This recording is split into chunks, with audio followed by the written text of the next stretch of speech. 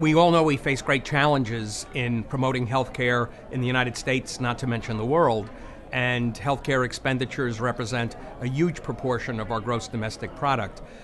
We have to do a better job for patients collectively, not only as a society, but individually, public, private, government, and today we had a major focus on how we, the pharmaceutical industry, biotech companies, payers, interact with regulatory authorities. And it's really great to have a dialogue amongst all of us so that we understand what each other's wants and needs are, but most importantly, how do we address unmet needs for our patients and do so in a way that's affordable and effective.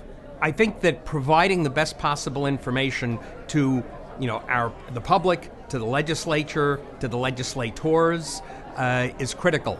And hearing a unified voice from across the industry, small companies, large companies, device manufacturers, pharmaceutical manufacturers, and having them all voice the same concerns and doing it in a manner in which it's clear that we're doing this in good faith, really I think can help our decision makers in our society come to a place where they know that they can positively affect change, which we absolutely need to have, because we can't continue to sustain what we're spending in healthcare and avoid going broke.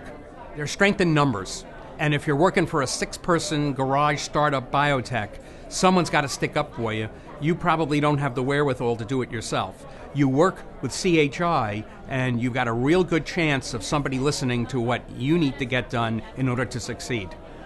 Keeping us focused on the patients and also connecting us to the payers. That's a marriage that often is forced by a shotgun, but it's really necessary that we make that connection, because if we don't have a dialogue with the people who are doing reimbursement as well as the people who are going to benefit from our drugs, we're never going to succeed as a company. We can come up with the best discoveries ever, but if people can't use them, then they're worthless.